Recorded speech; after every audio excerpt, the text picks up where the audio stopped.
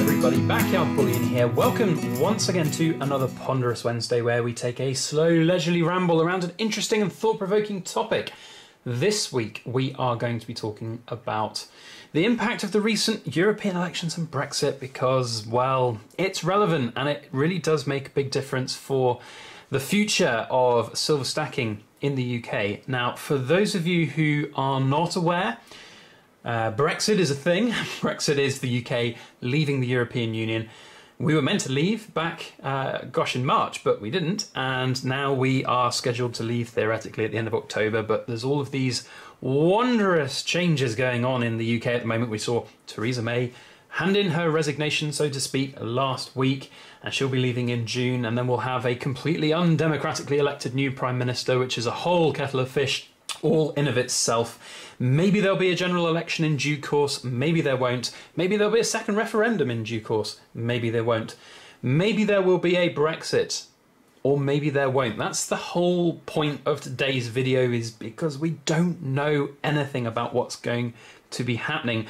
Now, to draw it back into precious metals, which is part of the reason why I want to make this video here today, ultimately I am still buying silver. I'm buying silver as personal longer-term investments, as well as buying silver for my business. So it's relevant for me to think about and talk about what's going to be happening in the future as regards buying silver. And for those of you who don't really understand why that's a big deal, if I'm talking about us leaving the European Union, it's because there is sales tax, VAT, in the UK on all sales of silver.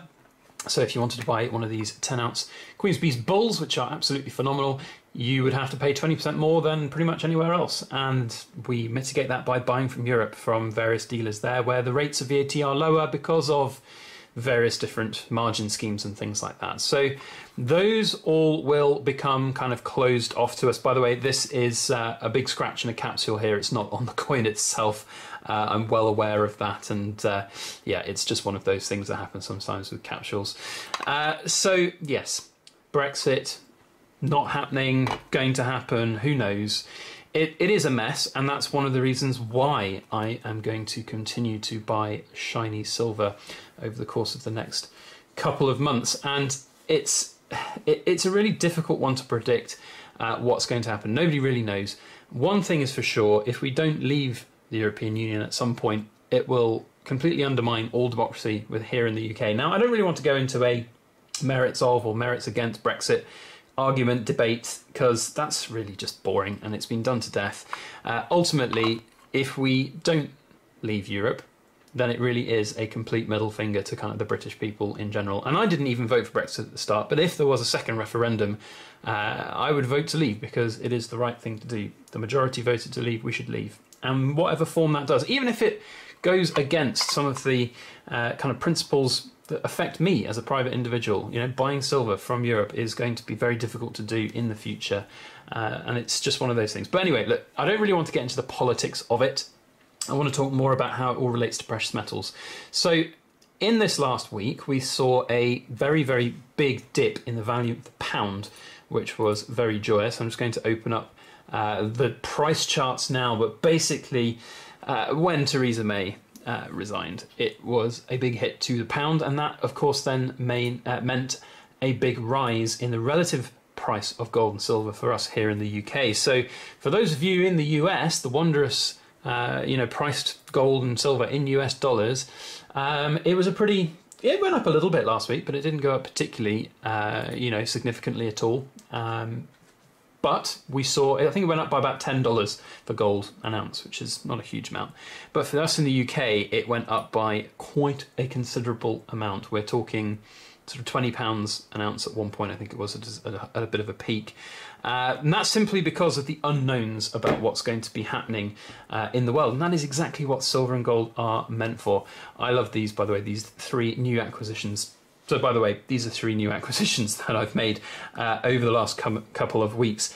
This off the Silver Forum, I absolutely love this Engelhard bar, and these two from the European Mint as part of the group orders. But because of the value of the pound going down and down and down, We saw the big rises in silver and gold prices, yet I'm still buying. And a lot of people out there who are new to gold and silver might be thinking, well, why are you still buying if gold prices are going up? Well, and silver prices are going up. Well, they're a hedge, they're a protection. And I've said that so many times on my channel before. I just can't get enough of this silver shiny stuff. It's so wonderful. It really helps protect your assets, your money. So the pound went down and prices went up, and you think, oh, that's a really good thing. My gold stack's gone up in value, my silver stack's gone up in value, fantastic. Well, first off, you never make a profit on anything or a loss on anything until you actually sell it and release that equity. So from that perspective, no, you haven't earned a single penny from the gold prices going up. They could crash down tomorrow, or they could skyrocket again the day after. You just never know. Also, because the value of the pound went down quite so much, if you had money in the bank which was pounds, then theoretically that buys you less. And if you are going to be buying stuff from Europe in terms of silver, or if you're even going to be buying gold from bullion dealers in the UK, your pound doesn't go as far as buying your weight, so you won't be able to buy as much gold for your money. So it does affect you. You might think, oh yeah, it's great to see gold prices go up, but ultimately, if it's something that's going to affect your immediate kind of purchasing power, that's not necessarily a good thing. But one thing is for sure, that having these precious metals in that long run will preserve the wealth. That is exactly what they are for. Now, I've also seen a couple of different comments over the last few weeks. It's one of my old videos that I've got of why buying 1,200 ounces was a big mistake. We've got that whole argument, that whole video was a whole argument around the fact that silver is incredibly heavy in relative to gold.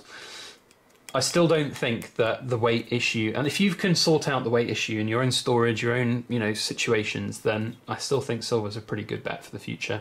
Now, this isn't financial advice. This isn't me saying that you should go out and you should rush out and buy loads and loads of silver or gold even. It's simply me saying that I think that as a long-term preservation of wealth tool, silver and gold have got a lot going for them. And if you look back at historical kind of price charts, historical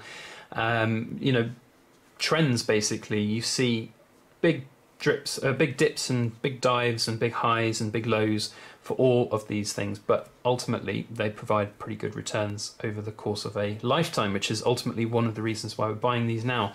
And an interesting thing that somebody said to me the other day was they view their silver as basically little bricks, little bits of houses. So home equity is incredibly important, and obviously bricks and mortar is one of the best places to put your money. It really is. You can buy a house and then 10-20 years later it can have vastly appreciated in value against inflation, and it's a very good place to hold your wealth. It's real, it's physical, it's something there. People always need a place to live.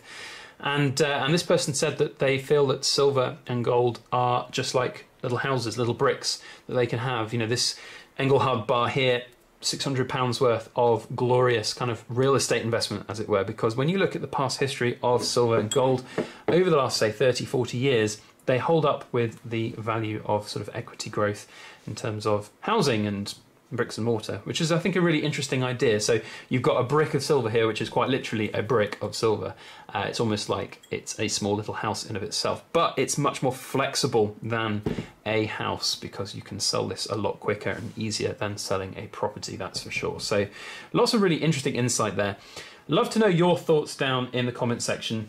Now, as it sort of goes forward in the rest of this year, I probably will make another couple of videos on Brexit and the wondrous joys that is.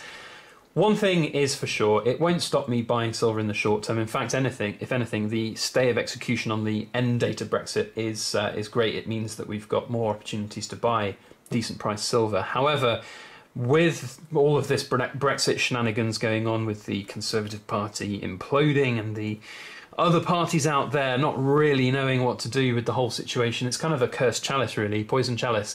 Whoever takes up this new mantle is really going to be setting themselves up to fail, whatever outcome they get or do. So do let me know your thoughts down in the comment section about this interesting topic, whether or not your plans have changed, your strategies have changed going forward with relation to purchasing silver or gold as there are all of these new wondrous things to consider with Brexit.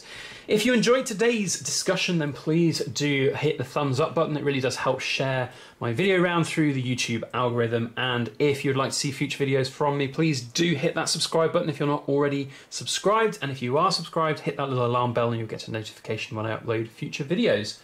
Otherwise, that is about all I have to say. Thank you one and all for watching. I hope you have a fantastic weekend ahead. And as always, please make sure that you like, share, comment, and subscribe for more.